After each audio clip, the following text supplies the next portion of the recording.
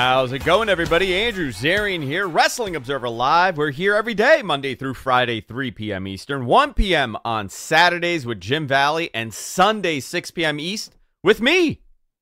You know, I start the show, I feel like it's Groundhog Day every day here.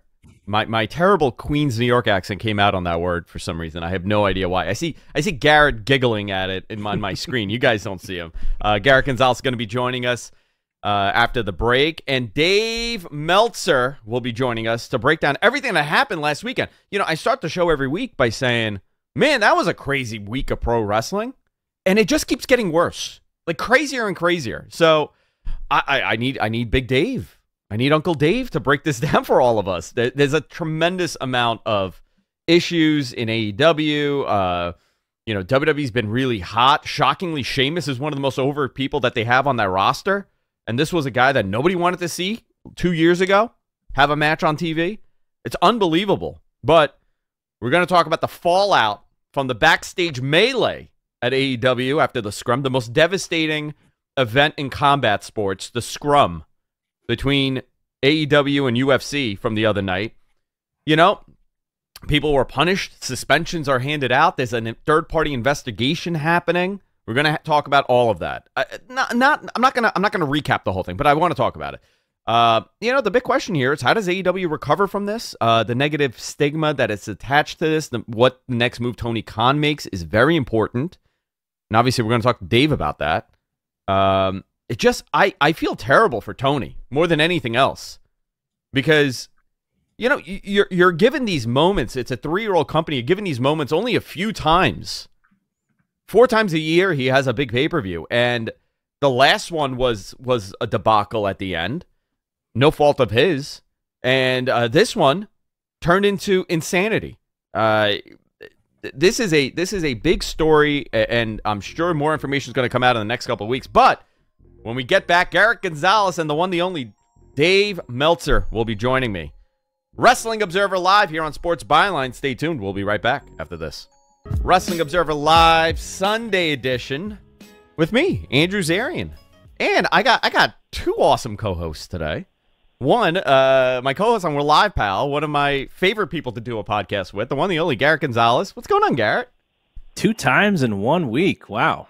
2 times great. We're doing a show this week. Yeah, it's going to be fun. And on the phone, he needs no introduction. Everybody knows him. Dave Meltzer. What's going on, Dave? What a week, huh? What a week. You know, I say that every show, every start of the show. I start off with, man, this was some week. Let's break it down. And I don't think I could do this justice this week after, Garrett and I spoke about it on Tuesday. I spoke about it on Friday. We're talking about it again today. But this is a mega story in the world of professional wrestling. So who better than Dave Meltzer to talk about this? Little recap for everybody. A little fight happened. A brawl happened at AEW right after the show after All Out. An investigation is happening. Suspensions have been handed out. You guys know the whole story. So, Dave, let's go into this. You know, this is crazy to talk about. You know, everybody knows the importance of the success of AEW and professional wrestling, and especially in that company. Everything matters right now for them. And the fact that this happened really is surprising to me. Well, I mean, I could see a lot of it coming, but the brawl part I didn't see coming, and even the Punk stuff at the scrum. I mean, I guess I saw it coming the minute he got in and started. I kind of could see where that one was going, but I didn't know that he was going to do that. But yeah, the fight I didn't see coming, and that kind of changed everything. And you know, I don't know the fallout yet. I mean, obviously, the fact that, I mean, Punk's out. He tore his triceps. He's already had surgery. So he's out for, 8 months-ish. And so that's a lot of time to heal wounds and to perhaps bring him back, perhaps not. I don't know. And then as far as, like, the Young Bucks and Omega got stripped of the trios titles, which means that, I was not shocked, but a little surprised, because if it's only going to be, let's say, a quick investigation, they look at it for a couple weeks, they decide they're going to bring them back at that point, or, just do a quick suspension and bring them back then. They really didn't have to strip them of the championship, but they did right away. So, that I thought to be very interesting, and that maybe even the most interesting aspect of the post-fight situation was stripping them of the titles because, in theory, you would only do that if they were going to be gone for longer than I presumed that they would be gone. But we'll have to wait and see. What did you initially think they would be gone for? Just the couple of weeks for the investigation, or? Yeah. I mean, I didn't expect, but again, until we get the full story of what happened, I'm trying to not really, say like, oh, what's the right suspension? I don't know because we don't know the full story. What's the right thing to do? I mean, I feel Ace Steel should be gone. I mean, I could say that because his job was to calm things down, not to hit somebody with a chair and bite somebody. But as far as the other people, I want to kind of give them their say and see what happens. I mean, Punk threw the first punch, not a good thing at all, but what happened before that punch was thrown, we'll get the story, but no one's going to go in detail on it right now until the investigation's over. Now, on that suspension list right now is CM Punk, obviously, Ace Steel, obviously, Kenny Omega, Matt and Nick Jackson, Pat Buck, Chris Daniels, and Michael Nakazawa, along with Brandon Cutler. I find it interesting that Pat Buck and Chris Daniels were also suspended. Is it because they were in the room when it happened, or? Well, my gut was that they were probably looking at breaking it up. Yeah, that's how I was seeing it too. Others probably were as well. I mean, I'm figuring, generally speaking, when there's a fight in wrestling, it's usually very short, and everybody runs in to break them up. I don't know, again, like, why were these guys suspended? Maybe it was just a thing where everybody in the room who was involved physically, because there are people in the room that were not suspended that are witnesses, but everyone who got involved in the pull-apart, maybe they just suspended them until, it's kind of like something happens on the police force that's controversial. You just kind of give them administrative leave until you look at everything. Even if you think that they're totally innocent, that's just sort of a protocol, and I think that might be the protocol here when it comes to, like, some of those guys that were breaking it up, just let's keep things cool. Let's just have them, maybe not have them around, perhaps as easy as to say, because if they are and they tell people, maybe more of the story will get out, and I'm sure that they're looking at less and less of that story getting out, because one of the things they didn't like internally was that the story got out, although, that was one story where I can't imagine that anybody would think it wouldn't get out. Yeah. Garrett, what did you make of this whole thing? I mean, we were texting, obviously. You were there. I was here in New York, but bonkers. So actually, the thing that Dave and I had a long conversation about this on Friday, and the one thing that I realized I didn't even ask him about was about the suspension. So it's kind of a question to both of you, which is, do you think if they did not get stripped, when you're dealing with talent and there's two sides, it would seem that maybe Tony is favoring one side unless both sides were stripped of their titles, because it's essentially the same punishment for the same crime kind of thing? I believe that that's the case. But the difference is that Punk, you could say he's not stripped of the title because of what happened. You could say he's stripped of the title because he's injured, because he has to be stripped of the title because of the injury. And just say I wasn't stripping anyone of the title and just leave it at that. But he, quickly stripped them of the title, which I just found, and I'm not saying right or wrong, I just found that very interesting. Because if they're going to be gone for 2 weeks, 3 weeks, whatever, you just finished a tournament for the championship, and then you kind of, with great matches, and you kind of throw it away, and then you put it on a team that was not even in the finals. And, it was a decision that he made, and he hasn't really explained the decision. So, and I don't expect that he will until this thing is over. I mean, he was very careful to not say anything past, that whatever the lawyer said, this is as much as you can say, and don't say anything more. Yeah, obviously. Now, there are two things that got set up. One is new champions for the trios titles. We saw that happen on Dynamite. We also got a tournament of champions that will culminate here in Queens at Arthur Ashe Stadium. I kind of, I would have loved to see Punk in Arthur Ashe. I would have loved to see Kenny again in Arthur Ashe and the Bucks in Arthur Ashe. But I guess, as of right now, we're not getting that. I can't imagine that we will. Maybe even for Bucks and Kenny. But 2 weeks. I wouldn't bet on it, but I don't know that there's. We're not going to see Punk. That's for sure. But that was going to be the case no matter what because of the injury. But I mean, as far as good chance, and I mean, he's going to load up the show. I mean, you're getting the world championship decide match, so you're going to get a AEW championship change, which is a pretty big deal, and there's a good chance you're getting a tag team title change as well. So it's a major, and I'm sure the lineup will be very loaded underneath as well. I mean, he's doing 4 hours of television taping, and it's his. I mean, this is his biggest television taping of the year, the Arthur Ashe Stadium show, and that's part of, I think, what he wants to make tradition is that they'll do Queens once a year in September, and it'll be the biggest Dynamite of the year and the biggest Rampage of the year. Listen, I love that. I'm 7 minutes away by train. I just get on the train, and it's like 2 stops. But, it has been slower in the ticket sales for this one. The last one was, 20,000. I don't see them doing 20,000. It looks like they have a stage this year. But I think they have about 2,000 tickets still available for this event. Probably more. I mean, the last I looked, it was just under 11.5, which I think is pretty good. When they first announced coming back, I know that I mentally thought 12 would be a big success, and under 10 would be kind of disappointing. So they're heading to 12. I think it's a big success. I mean, it's the New York market, and the first time in is always going to be the biggest.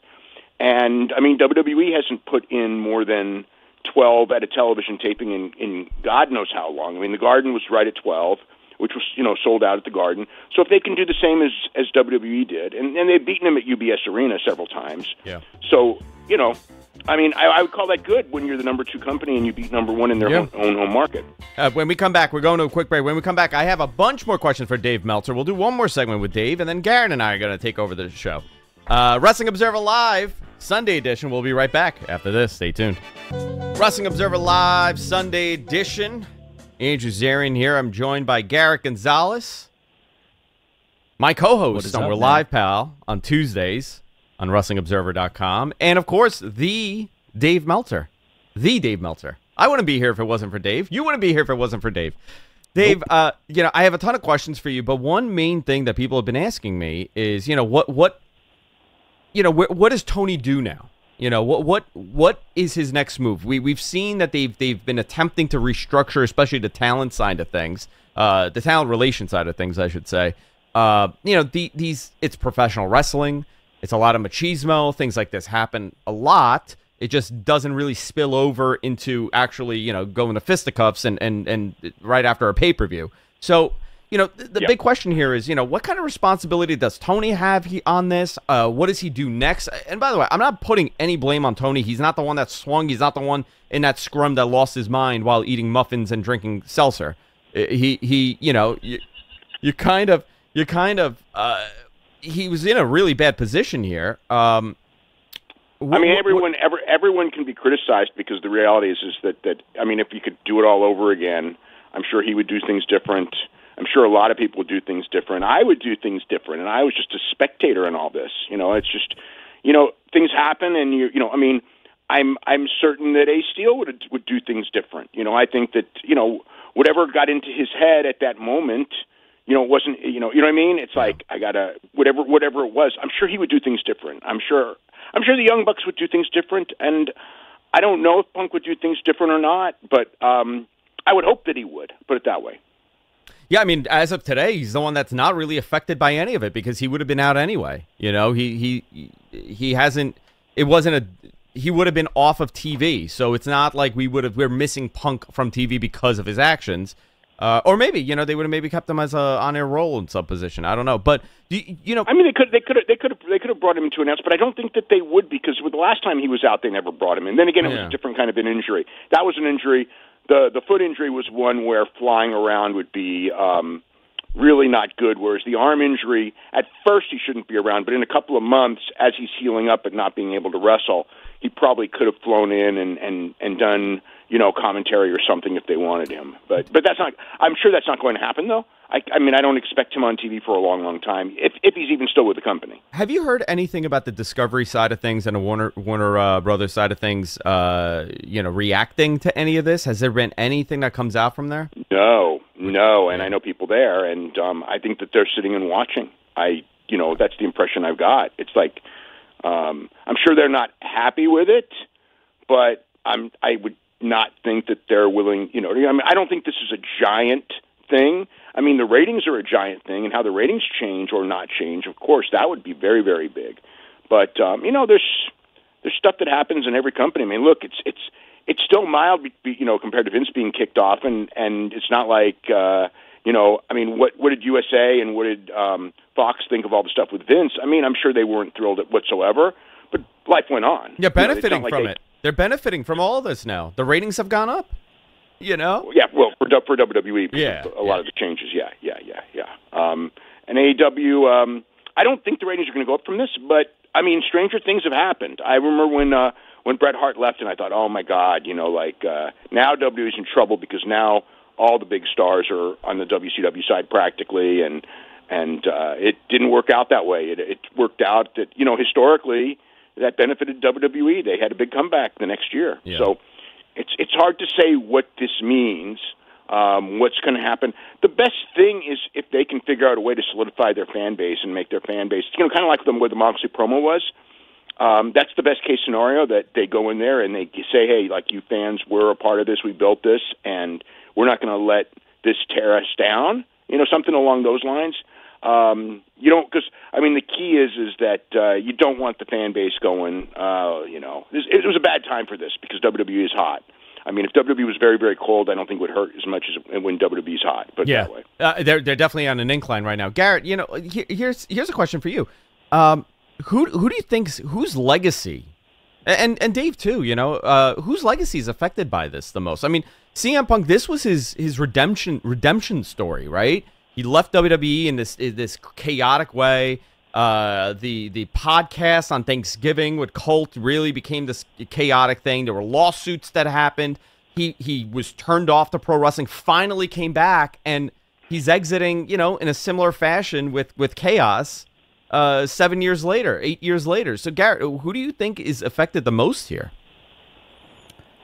I think it depends on what side of this weird wrestling war that you are on. If you are against Kenny and the Bucks, you probably think that, they can't handle X, Y, and Z being VPs. And if you are someone who didn't really believe Punk, what was the happy-go-lucky Punk that we had seen, you probably think, that's who we all thought that he was.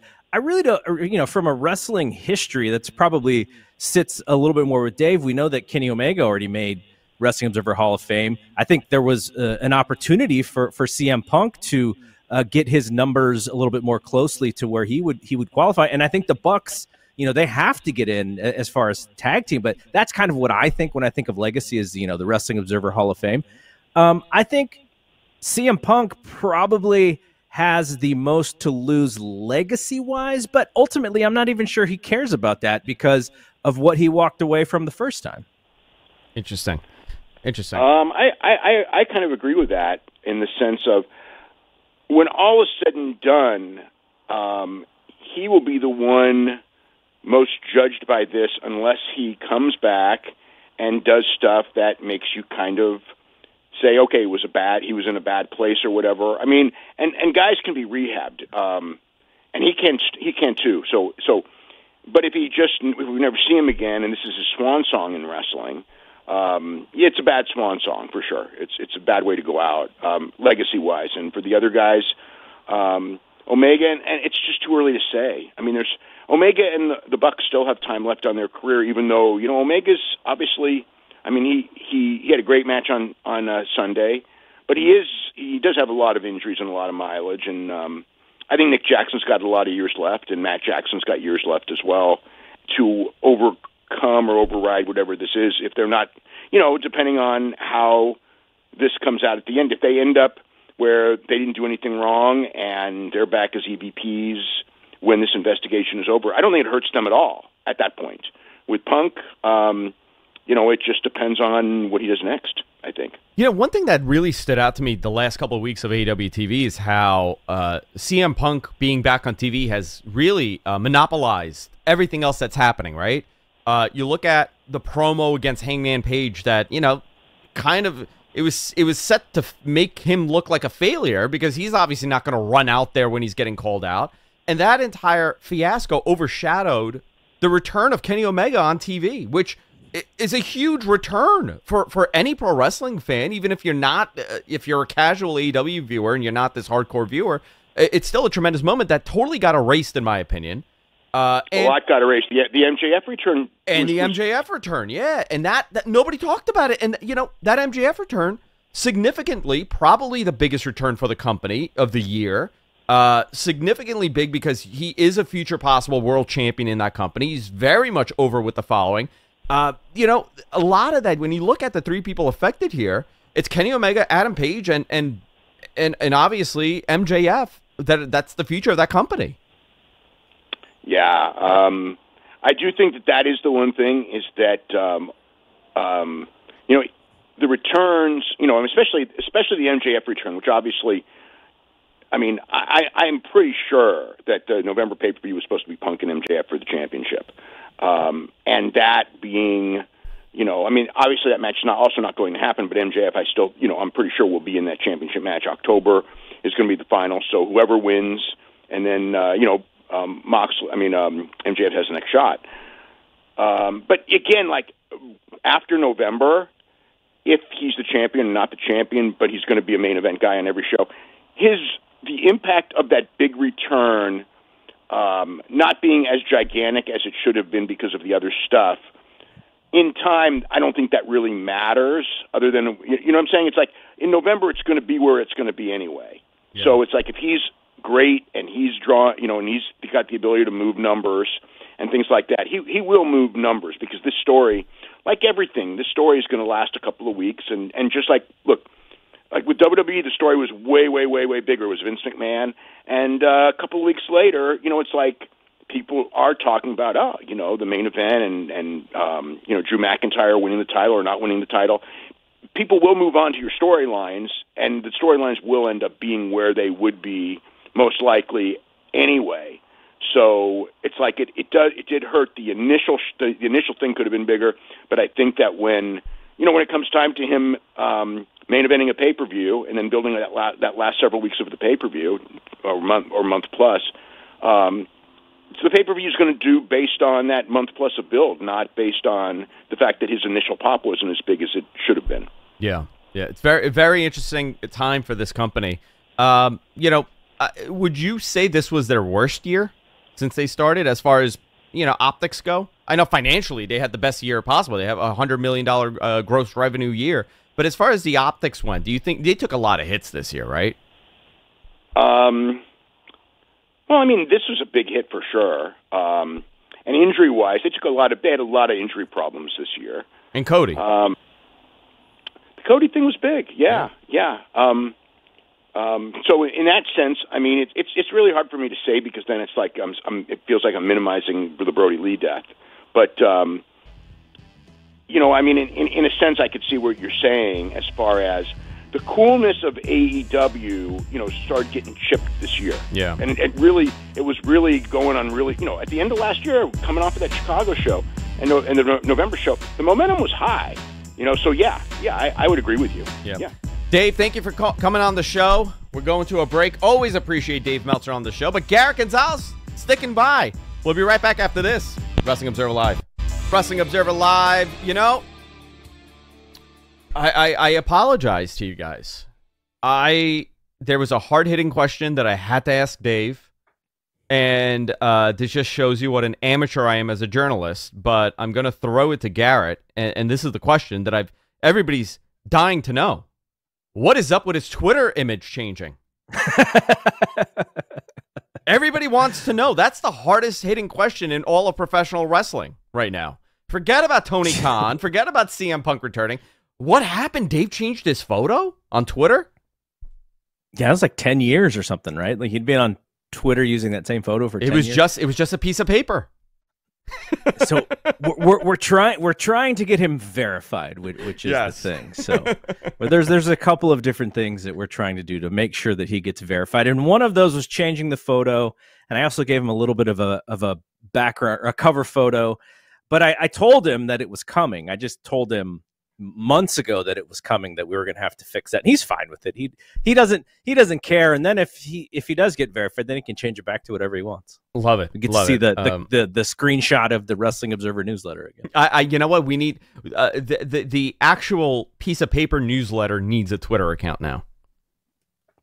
Gosh, how many parody Dave accounts do you think are out there? Oh God, there's tons. I get the messages from most of them. Did you in your early days of Twitter, did you think of starting a parody Dave Twitter account? I have to tell you something, and I'm so embarrassed because I live on Twitter, right? Because that's part of my job. I despise social media. I think it's the end of humanity, social media. At the end, thousands of years are going to go by, and we're going to self-destruct, and there's going to be like somebody talking about this. They're going to say, it's that Twitter. It ruined it for everybody. I never had a parody. I would say we're probably talking almost 20 years ago now. Everyone had a blog, right? You remember the blogging days. Everybody had a blog. I wrote a story that was a satire of an MMA fight, and I used the byline of Maeve Deltzer. Oh, Maeve Deltzer. I like Maeve Deltzer. You just need biceps. Yeah. Like, just do photos of biceps, and you're good. The most jacked human being in all of wrestling media, combat sport media, Dave Meltzer. So I have a question for you. I got asked this question. I didn't know how to respond. I needed a minute to think about it. And Matt, our producer, asked me this. He goes, "Do you think this is the most significant year in professional wrestling?" And there is, room to argue that for sure. Vince McMahon exiting WWE as of today. We don't know, a year or two from now he'll do a big return. Vince McMahon leaving with a terrible hit to his semi not great reputation. The CM Punk's insanity on Sunday. This issue happening in AEW. Some people questioning Tony Khan as far as his presence as an authority in that company. This is a big year for wrestling. Would you say it would be the most significant, one of the top ones? Because we have many of those. Obviously, we could talk about. That's a great question, and Dave does those yearly Observer books. I think you have a few of them behind you. Those yearbooks, those Observer yearbooks, and he's like trying to write them as if like these are the important years in wrestling, and MMA comes into that to play as well. And so you can look at the years that they've cataloged, because to him those are very important.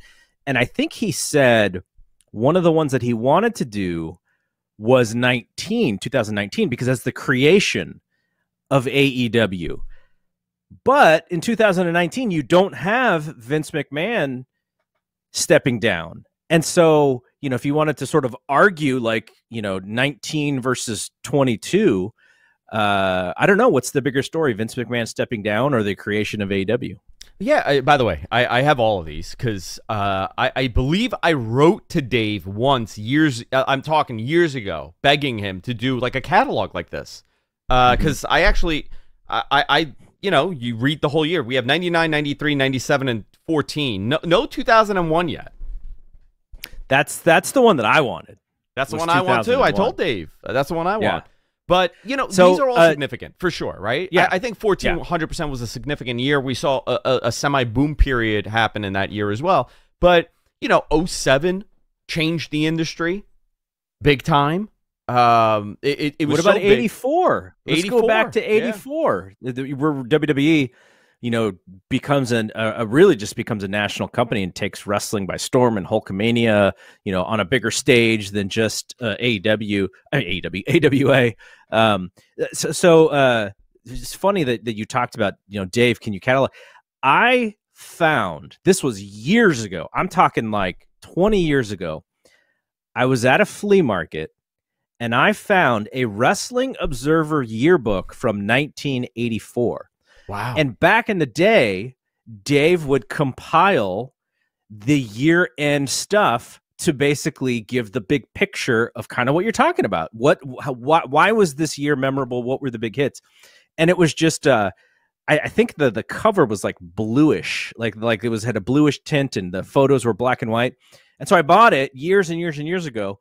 And then when I was moving, I found it, and I was like, "When's the last time you've seen this?" And I gave it to him, and so he has it in his house now. But he has been doing, that was actually part of your, not part of the subscription, but you could actually purchase at the end of the year. Here's your Observer yearbook to I never knew summarize everything. Yeah, I never knew that. I'm going to get in trouble now. I get an infraction. Maybe that's what happens find here. one. I bet you can find them on eBay. We should just go I'm sure buy you can. a couple up. Yeah. No, I think that's very cool. But I do think, I would say 19, tremendous year. Because for people in the business, in the industry, I think 19 was a huge year because it gave an opportunity to a lot of people that would not have been on national television. Joey Janela would have never been on national television. Sammy Guevara would have never been on national. Sonny Kiss would never have been on national. Wardlow maybe would not have been discovered at that point. Mm-hmm. There's a lot of these. So I think 19 is definitely significant for wrestling. But this year will be, so chaotic from the beginning of the year. Cody leaving AEW, Vince McMahon's exit, the injuries that plagued both companies, and now the culmination of this. Now, very interesting stuff. Very, very interesting. Some other stuff also happened. Dave Meltzer gave Gunther and Sheamus 5 stars, and I have to tell you, there's a lot of controversy over that. That match, I absolutely loved it. I loved it because I did not have that expectation for Sheamus and Gunther. I should have, because they're both ridiculously hard-hitting monsters. But I very interesting that how the pendulum swings constantly in wrestling. Sheamus is a guy that nobody wanted to see wrestle 2 years ago. No knock at him. I'm just saying, fan perspective, right? He wasn't. Yeah, he wasn't. He was overexposed for quite a while. And they gave 2015. They put the title on him, right? Was it 2015? Something like that. Whatever that was. Nobody wanted that. Everybody was disappointed in that. It just shows you how wrestling changes.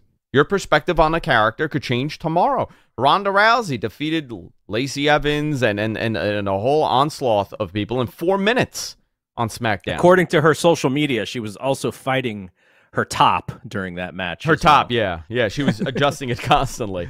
Do you know this? Did you hear the story of how we all watched Gunther and Sheamus when we were in Schaumburg? No. So after the Q&A, was it at the Chili's?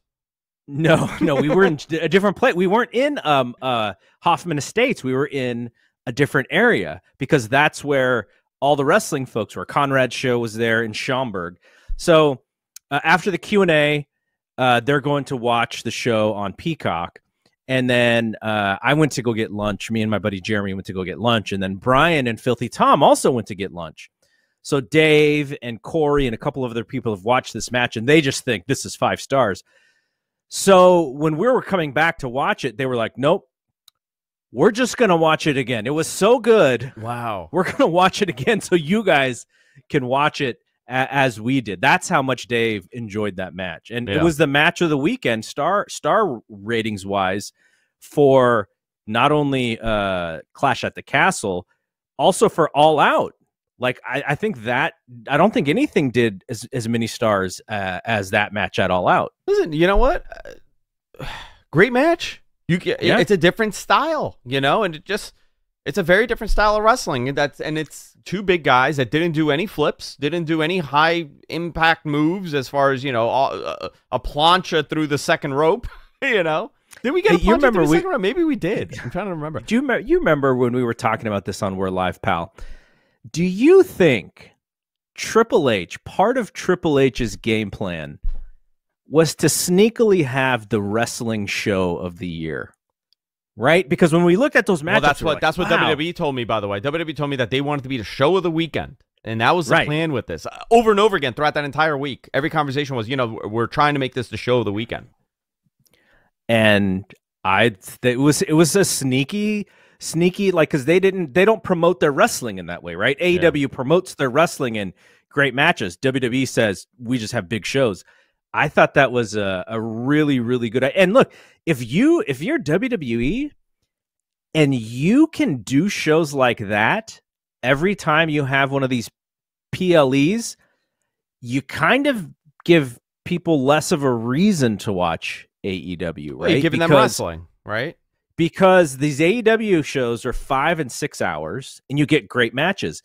These WWE shows are 3.5 hours, and if you can get great matches, you're sort of taking a little bit of AEW's territory there. And that's I think that's what Hunter's plan is right now, because we're seeing longer matches.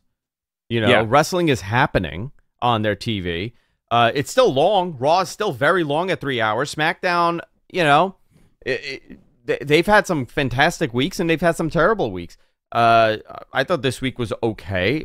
It was shocking, however, Sheamus was in that Imperium match on SmackDown, but this is... You loved that. You loved that match, didn't you? I do. I love that match. I like, big giant dudes beating the crap out of each other. I'm very much into that. I also like the flips too, but my wrestling is very like what I like about wrestling. I like a lot of everything, There's not one. I'm not a big deathmatch guy. That's the only thing I would say I'm not crazy about, is like fluorescent tubes and pizza cutters. Like that's not, but I don't poo-poo on your parade. Watch it if you like it. Enjoy it. Yeah, totally.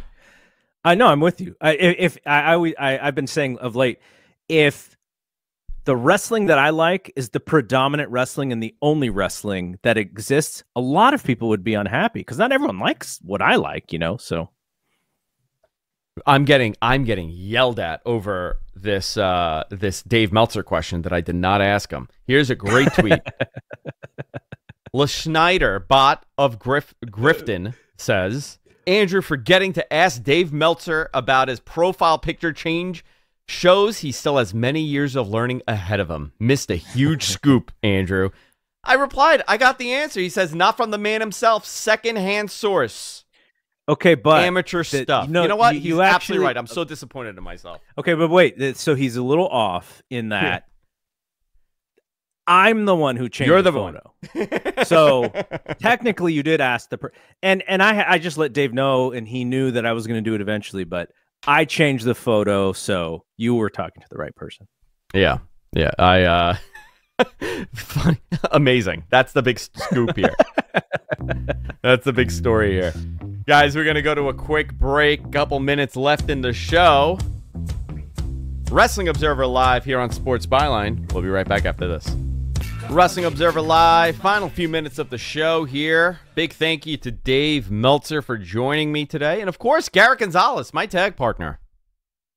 I liked it, man. We've talked about you and me and Dave doing stuff together, and this is, I think, is this the first time that we did a World Life Pal with him a couple of different times. Third time. But yeah, we've been talking about doing a show with just the three of us, so this was fun. It's very possible that may be coming. Can I ask you something? And I may have missed this the last couple days. Is there a Jericho and Claudio match for the title happening? Not that I heard, but you know what? I also didn't watch Rampage, so if it happened, if they did some announcement on Rampage, then I would have missed it. What a great match for Arthur Ashe, huh? That would be amazing. You know what? I'm willing to bet if that title goes on Jericho, they are very close to announcing a TV deal. They teased it on Rampage. There you go. Jericho teased going for the Ring of Honor title. You know what? I would love to see that. I would love to see that match for the title. They both, they're both having, rejuvenations in their career, right? Like Chris has always been a giant star, but just recently he lost the weight. You can tell his confidence with his body is there. He's having great matches. And Claudio, I'm sure he did the best that he could in WWE, though he probably didn't like the way that his character went. But man, the dude's having great matches. I hope that he gets, the ROH thing is good, but I want to see him in the mix more in AEW as well. Me too. I just want to remind everybody, I'm going to do a little favor for Matt Ryan, semi-co-host here on the show. He wanted to let everybody know that Catalyst Wrestling is returning to Brooklyn on September 18th for State of Mind, featuring Jack Evans, Anthony Green, Kobe Carino, and more. Save $5 off when you go to catalystwrestling.com. There you go. I did the plug, Matt. You don't have to message me 500 more times, right? Typical promoter. just messaging me and bombarding me. Guys, this was a blast. He got the job done. Garrett, thank you for joining me. Everybody, thank you for joining us this week. We'll see you all next time. Take care.